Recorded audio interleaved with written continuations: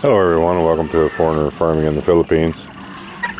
Hoping I can get this video done down here. The pigs haven't been fed yet, so they're being a little bit vocal right now. I'm going to turn the chickens out down here onto the grass today. We've had them pinned up because we haven't put up the netting and the screen on the fence there. And it's not looking like we're going to be able to do that this week. But these chickens really need to be outside of this pen. This is where we've had them pinned right here.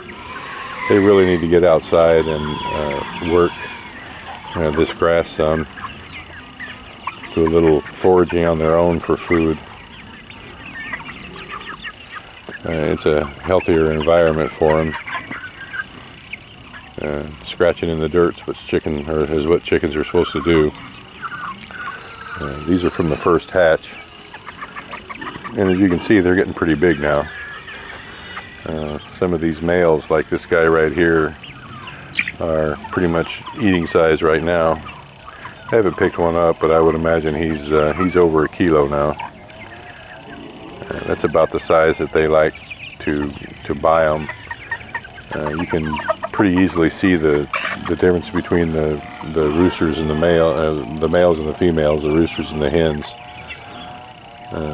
because they're larger now.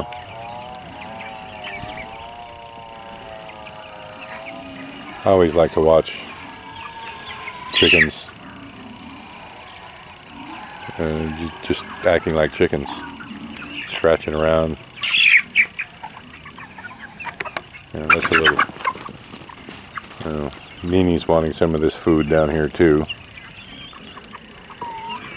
I guess she's figured out she can bully these young ones, unlike the mother hen that keeps her straightened out.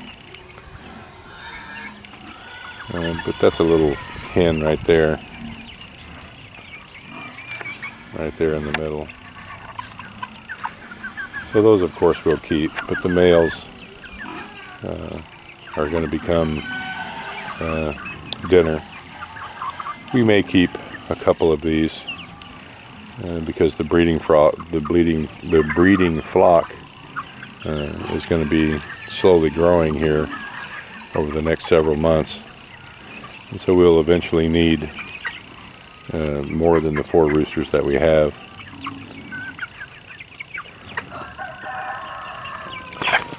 This guy right here would probably be one that we would keep. I look for large comb size, uniform body makeup. That's a pretty good looking little rooster right there too.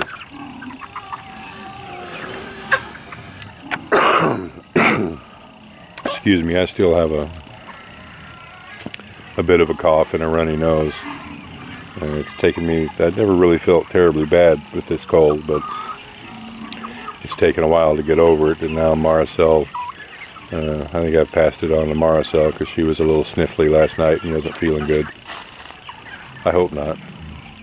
It's amazing she hasn't caught it already, but it wasn't that intense of a flu anyway.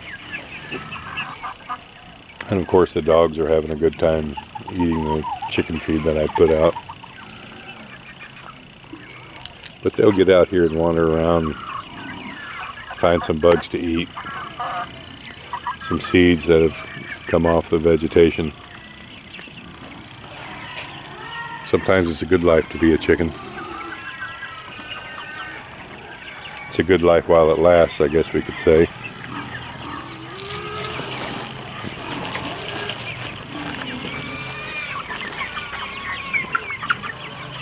Wow, the sun has just come from behind a cloud. You really notice the sun here. It's intense when it hits you. It's been cloudy here for several days, raining off and on. And you're getting no complaints from me about the weather.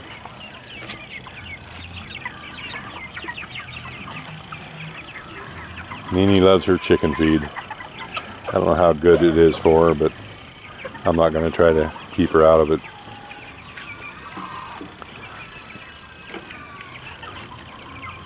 These are actually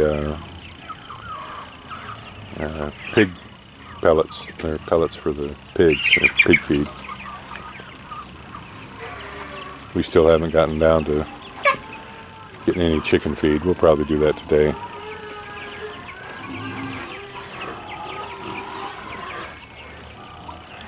These Kabir are better foragers than what you would think for a primarily meat bird, but they are dual purpose. They are they are bred to lay as well, and they are prolific layers for a brown egg layer, especially one with such a large body mass. They lay really well. I'm well pleased.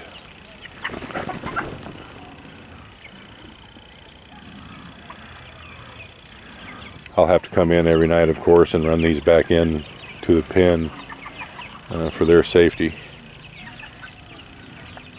I'm letting the smaller ones mingle with the larger. Hopefully the younger ones will have fleet feet and won't get beat up too badly by the bigger ones. But they as well need to get out and do a little scratching and running around. It's just better all around for them. It's better for their health. They get some enzymes and things in their craw and their digestive system, and they get some chickens will because they peck in the dirt, they'll occasionally eat a small pebble, a small rock, and it will stay in their craw. The craw is it's basically their stomach. It's a pretty strong muscle, and it's got a really tough lining inside of it, and they'll basically they keep the stones in their craw somehow. They stay in there, and they'll grind their feed using those little stones. It's kind of one of nature's little miracles. I don't know exactly how they do it, because you can't see inside a chicken's stomach.